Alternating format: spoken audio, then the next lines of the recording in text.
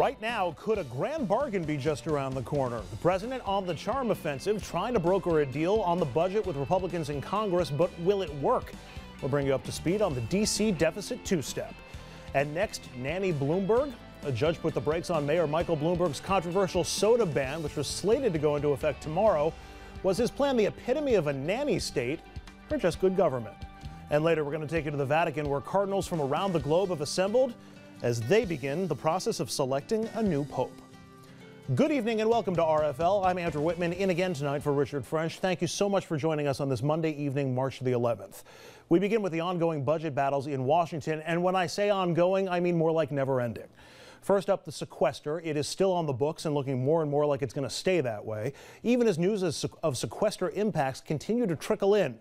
The latest, soldiers at Texas's Fort Bliss and elsewhere learning no new applications for federal college tuition assistance will be made available. No new tuition assistance will be approved after today. Certainly this is unfortunate for soldiers that are currently not taking advantage of tuition assistance. First one could be a major setback for us in losing soldiers. And when you lose the soldiers, you lose the support people in the civilian community at the same time. But for every real-world example we get that would seem to be an argument to do away with the sequester, we get lawmakers suggesting the sequester may well be here to stay. This time it's from Connecticut Senator Democrat Richard Blumenthal. On CNN this morning, he said, quote, "There is a silver lining in the sequester. We're cutting spending, which we need to do." So with the sequester seemingly here to stay, at least for the time being, the focus is shifting to larger budget issues as the White House continues its push for a so-called grand bargain. It's the driving force behind the president's recent charm offensive, including dinner with Republican senators and House Budget Chairman Paul Ryan last week. They had lunch, and the president's scheduled visit to the Republican caucus on Thursday. The president's outreach getting mostly high marks from lawmakers and political talkers, but will it work? Here's the rough outline of what most people think a grand bargain would look like. The GOP would have to allow billions in new revenue, either through eliminating tax loopholes or minimum tax levels like the so-called Buffett rule. New actual taxes seem unlikely. Democrats would have to eat reforms to Social Security, Medicare, and Medicaid. So how likely is that deal? Not very, if you listen to Paul Ryan's comments Sunday. The president has us on a path toward a debt crisis that hurts everybody, that brings us to a recession, that gives us a European kind of an experience, which we want to avoid. And it's not just Republicans sounding less than enthused about a grand bargain. Here's DNC Chair Congresswoman Debbie Wasserman Schultz. Our friends on the other side of the aisle, unfortunately, like the senator, continue to root for our economy to not be doing as well. Absolutely the fact not. is that doesn't sound like a charm offensive. And as for those possible reforms to entitlement programs, well, here's House Minority Leader Nancy Pelosi. If the point of it is to take trophies, let's raise the age. That doesn't save money. It's a trophy. It's a scalp, but it's not a solution. And so that we wouldn't be engaged. Raising the age, I am very much against. But at least they're talking. And to talk more about the budget battles in Washington, and joining us on set tonight, Michael Balboni, the founder of Redland Strategies and a former New York State Senator, Dominic Carter, you know and love him, political journalist and author, and Ryan Davis, the veteran of the Howard Dean campaign and executive director of social innovation at Blue State Digital. Gentlemen, welcome. Thank you very much for being here. First of all, this grand bargain. If Washington can't agree on the little things, on these piecemeal items, should we really be banking our hopes on a grand bargain solving all of these problems? I don't think so. I think that, first of all, take it from the GOP perspective. They gave in from their perspective in the beginning of the year to prevent the fiscal cliff. And now, but they're getting it from a lot of their people saying, hey, whoa, you increased our taxes. We're going to spend more money next year. And now comes up and says, well, we're going to revisit that again because of how bad the sequester was. But yet the run-up was so over the top from a lot of people's perspectives in terms of what the immediate impacts are going to be. And sure enough, they're going to be long-range impacts on this, but immediately they're not. So I think maybe some of the GOP strategy is going to be, let's wait this out, but we can't appear to be not talking to anybody.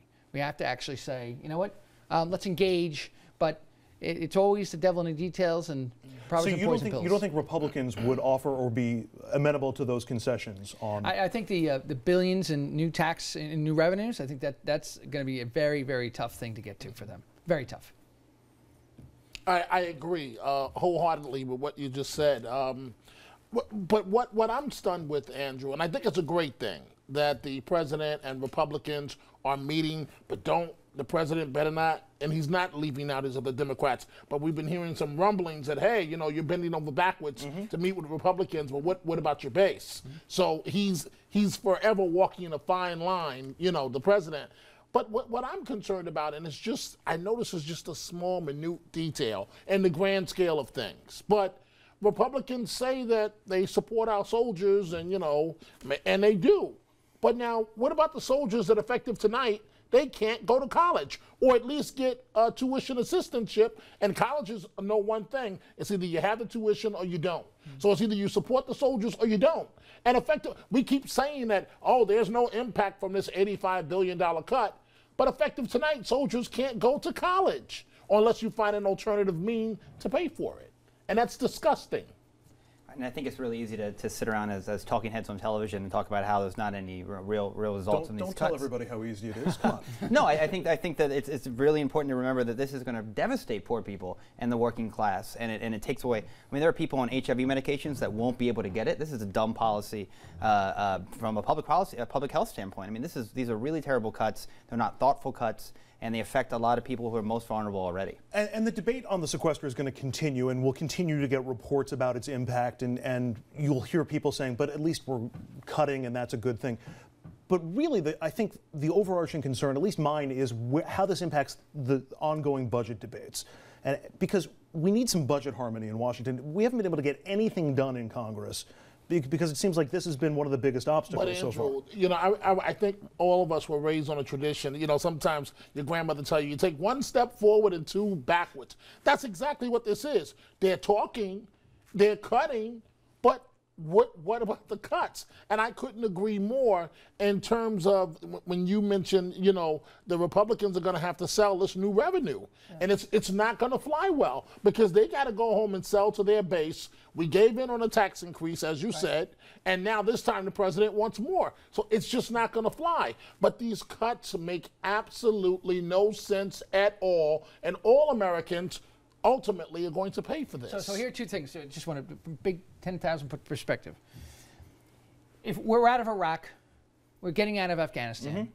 The threats from a military perspective are probably as low as they've been in generations. If now's not the time to cut the Department of Defense, I'm saying this as a Republican. When is it? Secondly, remember who voted for the sequestration? Wait, I'm about to have a heart attack. I know, all right. Wait.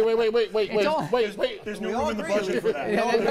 There's no room in the budget, Dominic. You can't have a heart attack. A Republican says cut the Defense Department. If you don't get there. What did your wife cook last night? Oh, no. Because a Republican says cut the Defense Department. No, but when you think about it, if you're any Republican or Democrat from a state that relies heavily on bases, you're gonna get this. It's gonna really impact you. But as opposed to Medicare cuts or some of the other cuts across the board that they were talking about, I think you'd hear a lot more from the constituency from that basis, Republican or Democrat.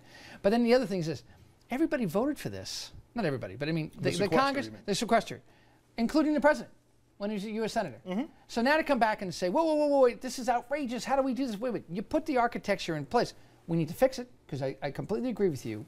The across-the-board cuts was the wrong way to go. What they need to do is they need to do cuts still, but do it in a better way. And I think that's probably where the Republicans wind up, saying, you know what, we're not going to get rid of the cuts, but we should do it in a different way. But no matter how you look at the sequester, in the long term, everybody's talking about cuts and cutting the budget one way or another, or in one area or another.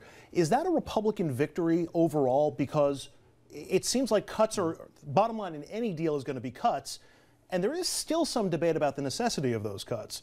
So if we're definitely looking at cuts, to me that feels like a Republican PR victory. If you're a Tea Party Republican, it's a tremendous victory, or you may feel it is. If you're looking at the possibility on the Republican side of a primary, it's a victory, because you can go say to the base, we stood up to this popular Democratic president, demanded cuts, and we're delivering on cuts. That is until the constituents in that district feels those cuts, and then it may be a different perspective. What did you have for dinner last night? You sound very convincing with the Republican argument, so I just... Really? It was a little... What did I have last night? I don't remember.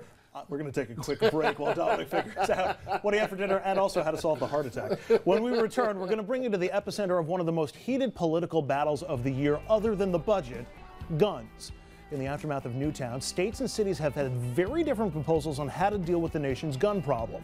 Does our nation need more guns, or do we need fewer guns? That's where some of the battle lines have been drawn. That's next. Stay with us.